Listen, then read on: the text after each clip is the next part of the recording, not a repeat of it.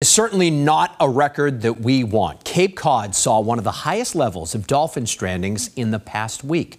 This year alone, nonprofit agencies and volunteers have responded to 5 times the normal amount of strandings. And new at 6 now, WBZ's Mike Sullivan tells us crews think they have some idea why it's happening so often. The waters off the Cape are teeming with life, especially dolphins. More than ever, these animals are getting stranded on the shore. We typically get about 68 live dolphins per year. Currently, as I'm sitting here today, we have had 342. Brian Sharp is with the International Fund for Animal Welfare. He says the southeast corner of the Cape Cod Bay has more dolphin strandings than anywhere on the planet. But we've been quite busy this summer.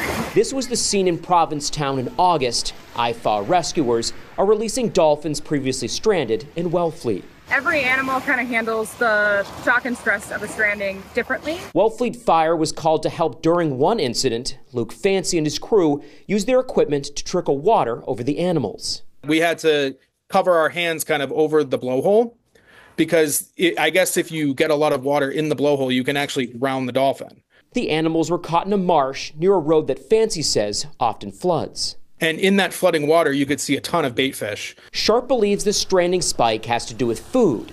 Fishermen telling them prey fish for dolphins and whales are showing up closer to shore and in much greater numbers. The difference between low tide and high tide can be 9 to sometimes 12 feet. So an animal is chasing these fish into 12 foot of water. 6 hours later, that animal is high and dry. Of the 342 dolphins, Sharp and his crew have saved all but 13. In Boston, I'm Mike Sullivan, WBZ News.